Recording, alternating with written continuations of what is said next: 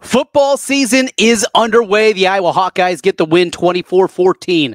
A fast start, a slow end. We break it down. Plus, Cade McNamara, how hurt is he after another quad injury? Today, Locked On Hawkeyes. You are Locked On Hawkeyes, your daily podcast on the Iowa Hawkeyes. Part of the Locked On Podcast Network, your team every day.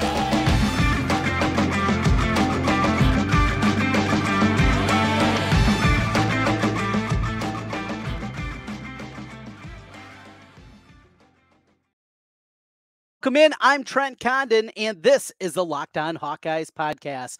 Thanks for making Locked On Hawkeyes your first listen every day. We're available wherever you get podcasts. You can also find us on the video side on YouTube. While you're there, hit that subscribe button. Helps us get in front of more Hawkeye fans. This episode is brought to you by FanDuel Sportsbook, official sportsbook of Locked On. Make every moment more. Right now, new customers can bet $5 and get $200 in bonus bets guaranteed. Visit FanDuel.com/LockedOn to get started. The Iowa Hawkeyes started off their season with a win 24-14 over Utah State. Some frustration, some positives, and we will get into all of that. And of course, it is hate week here as we get ready for the matchup against Iowa State coming up this week. And we will get a little peek ahead to that one. But let's get into it. And I'll tell you, 7 minutes into this football game, it felt like everything was fixed in the world of Hawkeye football. The offense looked sharp after the opening kickoff by Caleb Johnson, gave Iowa great field position. On the second play, a touchdown pass to the transfer Seth Anderson from Charleston Southern, from Cade McNamara, and the Hawkeyes were off and running. They get the football back, and another touchdown pass to Eric All. It's 14-0. It is feeling like we got a party happening in Iowa City. And then from there, well, that's when some of the frustration started to come up. But let's start with the positives here and what we saw. And certainly that first drive, though it was a short field after the big kick return by Caleb Johnson, Iowa getting a touchdown pass for the first time on their opening drive of the season since 1991. That's right. Matt Rogers to Dayton Hughes. That is the last touchdown pass that they had on their opening possession of the season, and it felt so good. Being there in Kinnick Stadium, the anticipation for the season that we've talked about so much during the offseason. The expectations are high. They should be high, and I don't think anything that we saw over the weekend should take away from those expectations. Are there things that need to be fixed? Absolutely, but for a moment, you had those opening drives, how good they looked. And Cade McNamara, you can just tell that he's different than what Iowa's had in a very long time at the quarterback position. He is different than certainly the last couple of quarterbacks that have out there. We've talked about his and the intangibles that Cade McNamara has, and those showed up too, I thought, in a big-time way. But what Cade McNamara brings to this team is something that they haven't had, and that's an accurate quarterback. You know, accuracy is probably his biggest strength short of those intangibles, and you saw that show up in a big-time way. There were some drops behind him. There were some passes that absolutely should have been caught. There were difficult ones, like the one into the end zone to Nico Ragaini, that he had to go and look basically straight back to try to get that football, and it was going to be a difficult one for him to haul in. Lachey had a drop in there. You also had Williams that had a drop that would have been a sure touchdown. This offensive system, Cade McNamara ends the game going 17 of 30, 191 yards and 2 touchdowns. For Iowa football fans, though, boy, I mean, it felt like a breath of fresh air. This felt like we're watching like a Heisman guy out there compared to what we've had to watch the last 3 seasons and different variant levels also going back to even the 3 years of Nate Stanley. It was definitely different out there with McNamara. I thought the offensive line in terms of pass blocking was very, very good.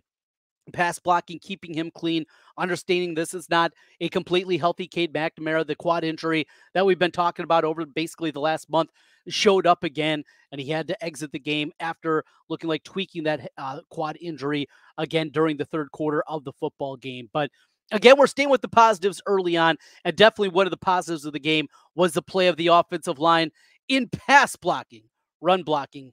We will get to that. We mentioned Caleb Johnson also had one other big run in there. Not a whole lot going from there.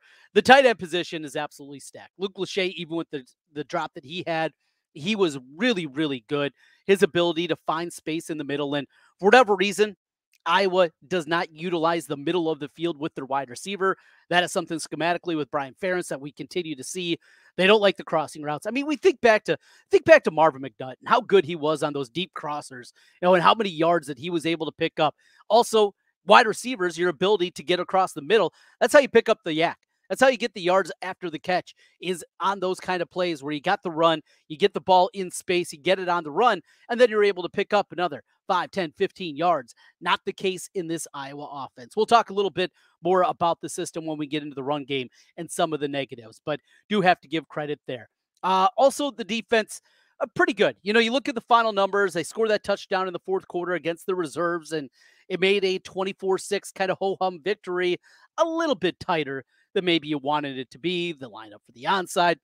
But ultimately, obviously, the play of this defense, sacks, getting to the quarterback, you want to see more there.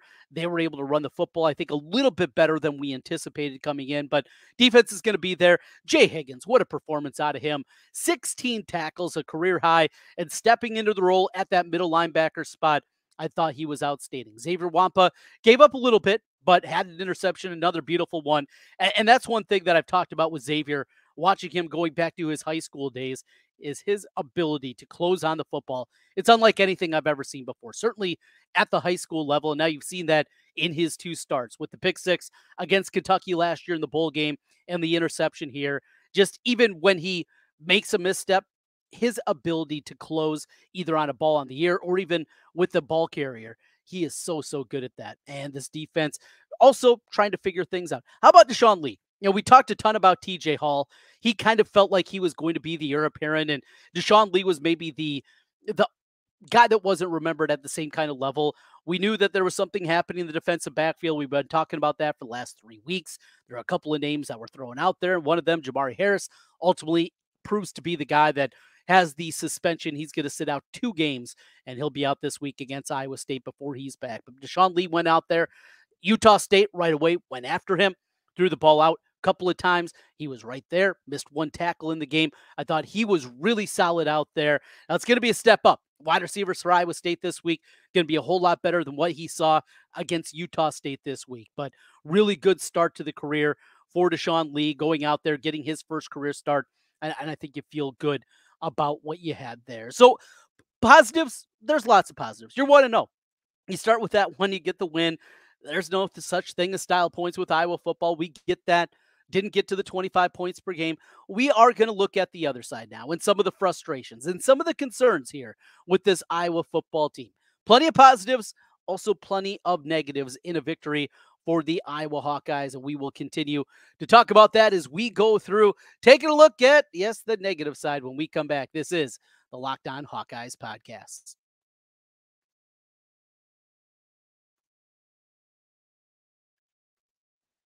Right now, it's time for our Game Changer of the Week, brought to you by Athletic Brewing Company. That's right.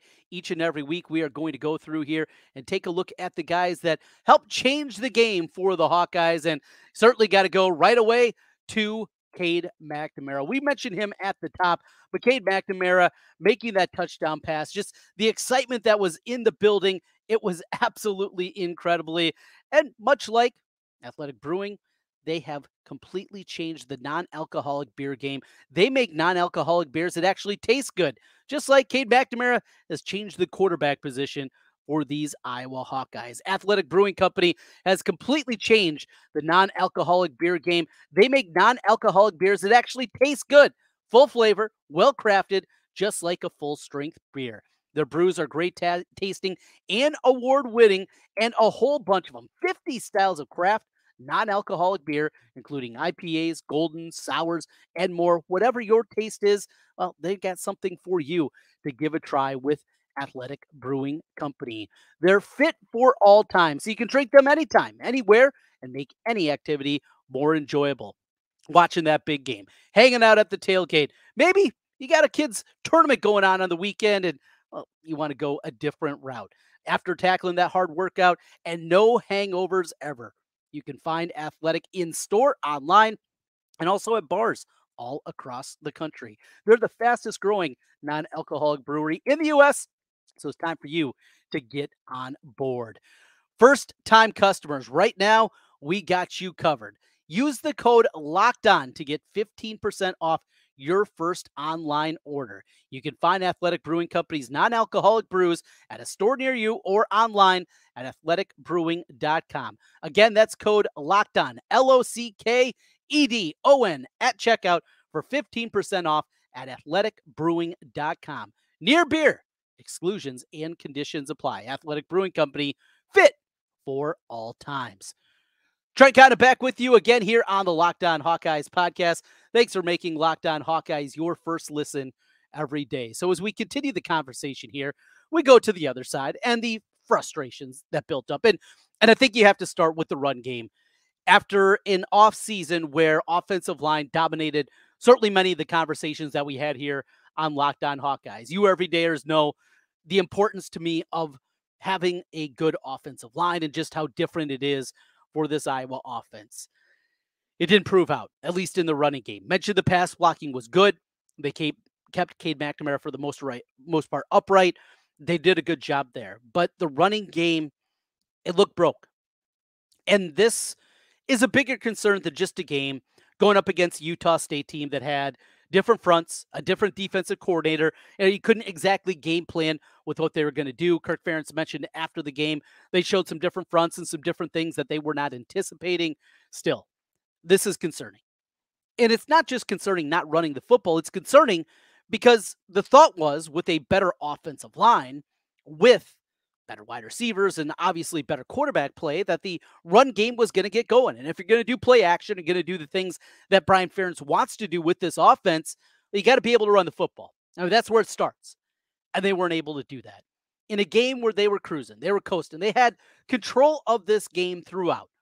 This is one where you want to have that 4 or 5 minute drive. You want to put the game away. You want to pick up 3-4 first downs, move the football, flip the field, whatever it is. And Iowa just never had the ability to do that throughout the third quarter and into the fourth quarter. They just couldn't get to that level where they were able to move the football. I believe scheme is a big part of it.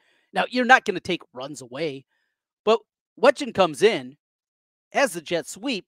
He gets a couple of big carries on those jet sweeps. The other one, he's absolutely dismantled. But I mean, when you're relying on that, which I'm fine with, I want to see more jet sweep motion. It's not about the motion. It's about the blocking scheme. It's about the system. And it's a system that has not worked at a high level in a really long time. Yes, everybody in the NFL runs zone blocking one way or the other. Now, some teams do not use it exclusively, and Iowa has moved away from using it exclusively. I just think that this running system and the change in the rules that we've had in college football, where cut blocking, for all intents and purposes, is not allowed anymore. You just can't. You can't cut anymore like you once did.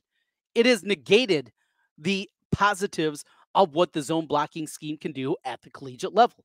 Hell, we saw Navy move away from their traditional triple option because of the rule changes in college football and go to, though they're still running option, they're doing it on shotgun. And a big reason for that is what we see. So it's frustrating when you see that this could be something that is just never going to work again at the level.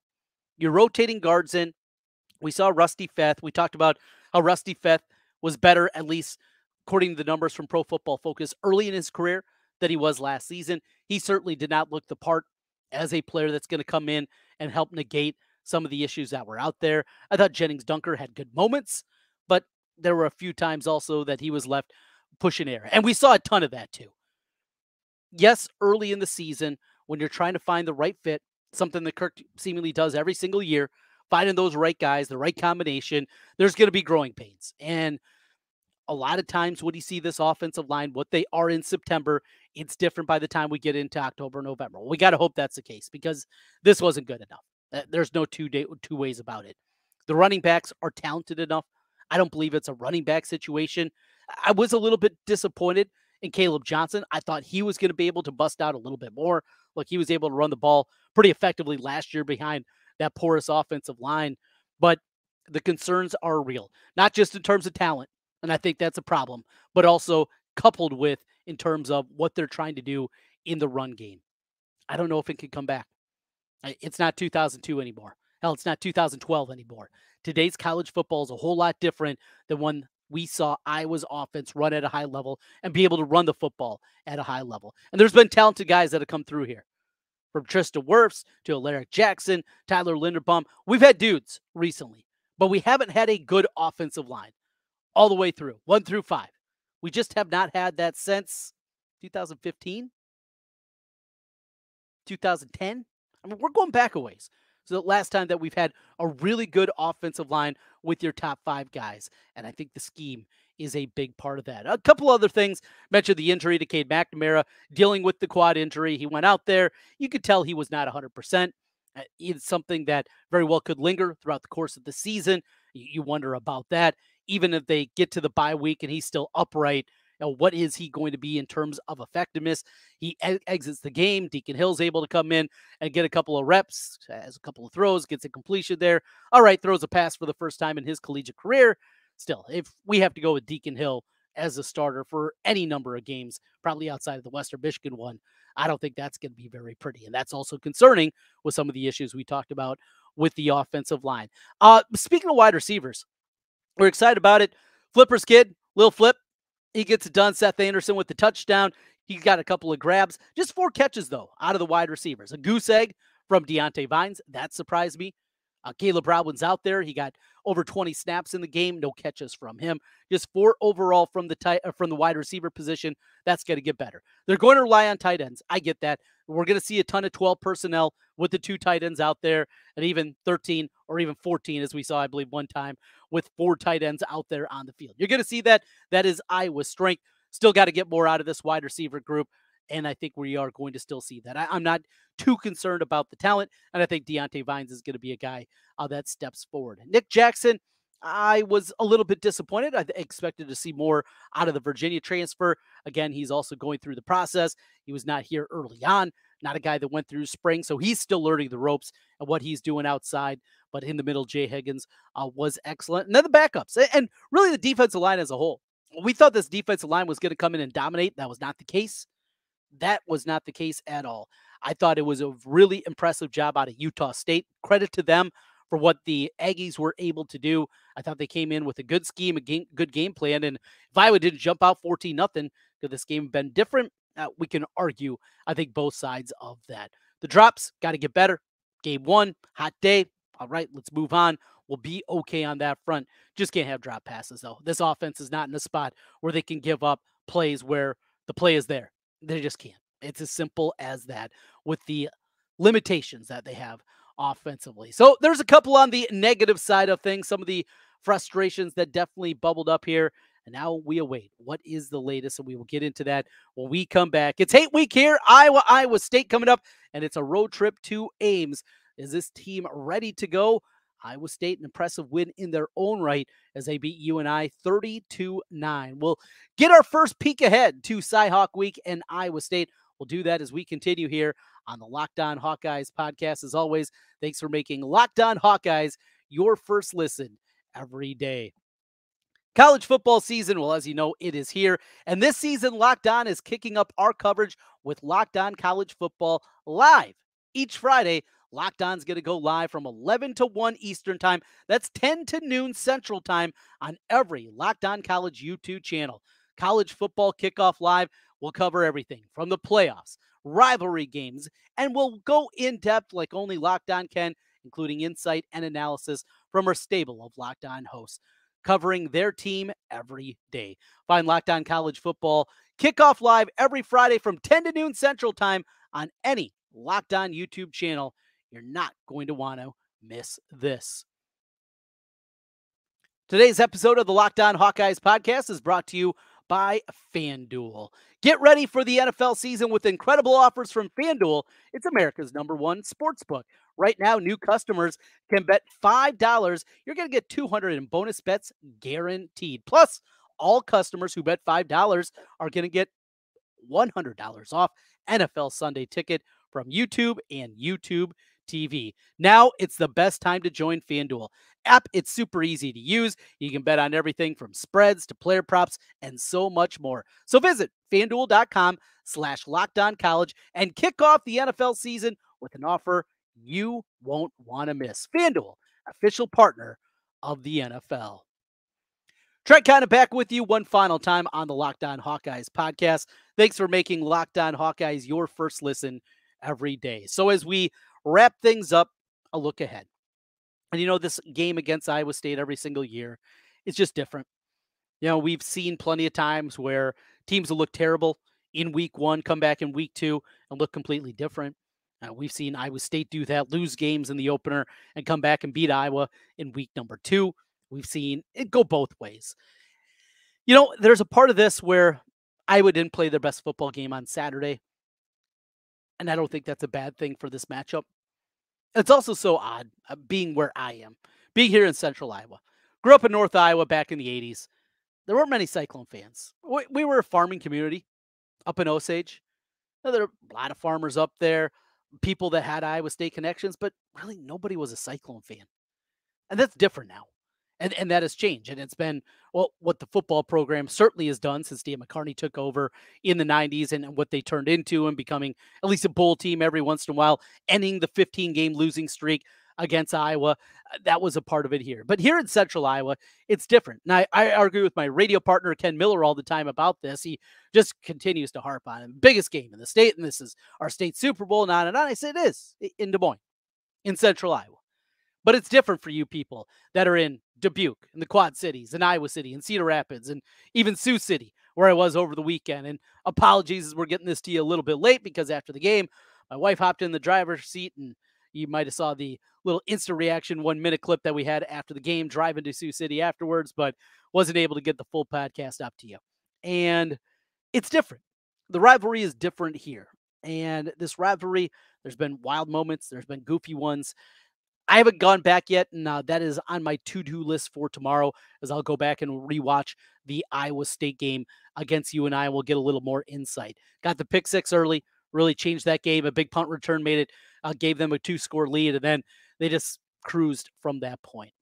You look at the final score, I think it's a little bit more impressive than what I've seen. But like I said, I'll go back and watch that. I'll also go back and rewatch the Iowa game and probably get a little more insight for you guys for tomorrow's podcast. LaShawn Daniels is going to join us. And yes, for everybody wondering, Jace, he had work last week and wasn't able to get on the podcast. He guaranteed me he will be back for his debut for the 2023 season. And Jace will be back with us later here this week. But we will break things down. I would say on the surface, I was favored in this game by 4 at FanDuel currently. Opening line was at 3.5 range, moved up to 4. The over-under, it's going to be one of the lowest in college football again this year. In fact, I saw at Circa when they released their lines on Sunday, it got as low as 33.5 before the buyback happened and put it back up to 35.5. But it's going to be a low number. I think that's a good way to look at this. There's going to be a low-scoring slugfest. Hopefully we get a little bit more offense than we did a year ago in the 10-7 game. But we will break things down and get ready for Hate Week. And for you people that are online, that are on social media, go back and forth. You got family members. You got people that you work with in the office, whatever it may be, that are Cyclone fans. It's a different week. Let's have fun, and let's end it in a positive note with a big win against Cyclones on the road. It's going to take some work, and we'll talk about that in the days to come. As always, thanks for making Locked On Hawkeyes your first listen every day. Thanks for joining us here today as we wrap up a week 1 victory against Utah State, 24-14. Some positives, plenty of negatives, and Iowa does not get to 25 points in the first game. 24, all they get now, working a little bit behind as they strive to get to that 25 points per game throughout the course of the season for the Brian Ferentz contract. I know that will continue to be a big conversation, not just here in the state, but this is a big conversation nationwide. We'll talk to you again tomorrow. Go Hawks.